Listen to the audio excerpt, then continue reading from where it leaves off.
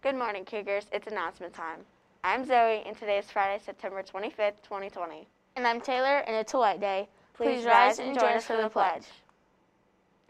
I pledge allegiance to the flag of the United States of America and to the republic for which it stands, one nation, under God, indivisible, with liberty and justice for all. For today's lunch, we have buffalo crunchers. The premium meal is Cuban pork sandwich or pasta bar. And for the sides, we have carrots, baked beans, and blueberries. For Monday's lunch, we have pepperoni rippers. The premium meal is tenders bar and cheese or pepperoni pizza. And for the sides, we have sugar snap peas, roasted vegetables, and grapes. Hey, let's start off our show with a joke. Oh, okay, I have a good one. What did the duck say when he bought lipstick? I don't know, what? Put it on my bill. That's a good one. Hey, don't forget our September character word. That's right. This is the last full week of the month, and we have been focusing on responsibility. Yes, and it means taking ownership in what you say and do, an important life skill for sure. Hey Cougars, now is the time to order your yearbook, and it's super easy to order, but you can only order online right now. They're only $25 for our back to school special.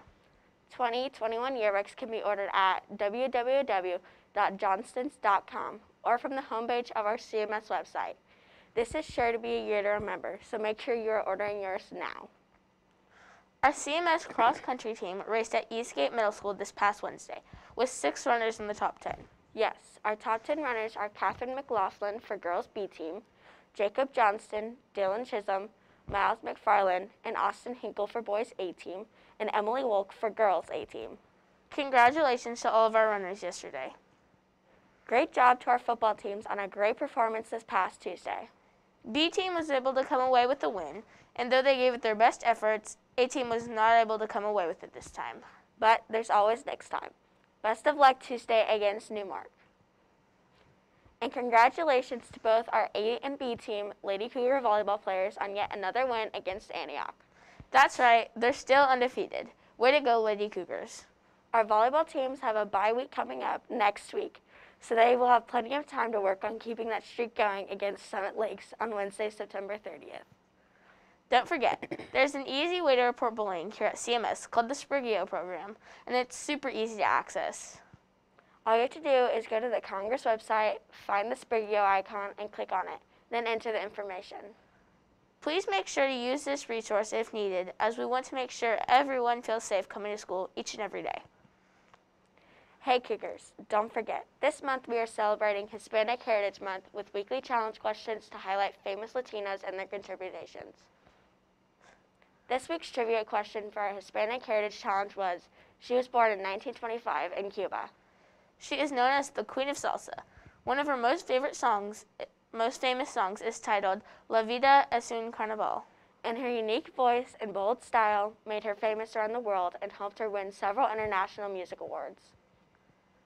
And the answer is Celia Cruz. Thank you to all of you who participated in this challenge. Make sure you are listening in our show next week for the next Hispanic Person of Interest challenge question. Are you ready for our weekly Wicker challenge? The past 2 weeks, we have focused on writing and inquiry. Hopefully, you will occasionally look back at your courageous reminder and your person of courage to remind you that you have hashtag Cougar Courage. This week, we've been focusing on the C, cooperation. Our Wicker challenge for you this week was to stop by the Encore bulletin board in the cafe and grab a puzzle piece to decorate. Did you grab a puzzle piece so you could show all of the amazing things you bring to our Congress community?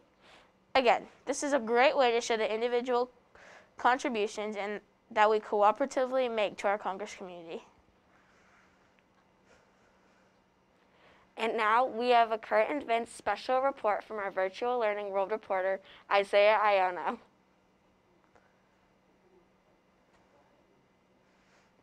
Australian wildfires, well, they're coming back to haunt us, but in the U.S.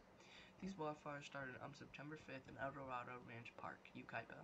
But these fires were not started by natural causes, no, these fires were started by people. This all happened because of one family's gender reveal party. They used a smoke-generating pyrotechnic device which caught a tree on fire and spread throughout California.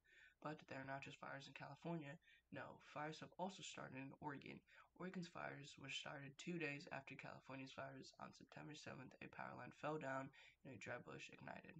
Portland's General Electric turned off the power grid near Mount Hood, leaving thousands without electricity, but they were too late and the fire had already started. They were hoping that the windstorm would put out the fire, but it was too good to be true. Firefighters are working day in and day out to put out these fires. So far, these fires in Oregon have destroyed 1,500 homes and 3 people have died. While in California, 925 houses have been burned down, along with 565 buildings. Also, 85 people have died.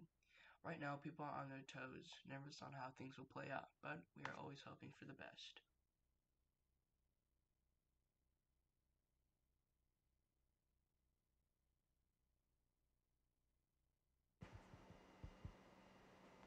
Wow, such an important and tragic event. Great job on reporting on this important issue, Isaiah. Make sure you are showing our amazing teachers how much you appreciate all that they do. That's right. What better way to show love and appreciation for our teachers than to fill out a Thank a Teacher form? Teachers, please have your students open their laptops, go to our Congress webpage, and complete a Thank a Congress Teacher/staff member form now. Well, that's all for today. I'm Zoe, and today is Friday, September 25th. And I'm Taylor, and it's a white day. Have an awesome weekend, Cougars.